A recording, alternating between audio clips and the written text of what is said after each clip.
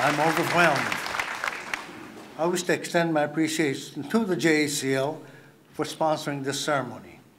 This ceremony is especially meaningful to me as I was one of the organizers of the Heart Mountain Fair Play Committee, and which legally challenged the constitutionality of drafting inmates from the concentration camps, and thus raised the ire of the wartime JACL leaders and bore the brunt of their vicious attacks.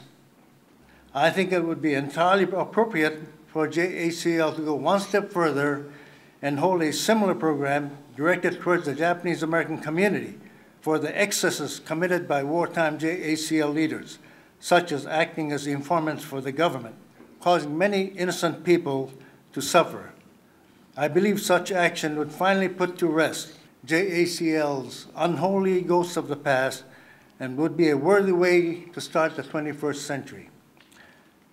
The United States government apologized for their wartime excesses. Can JACL do less? Thank you.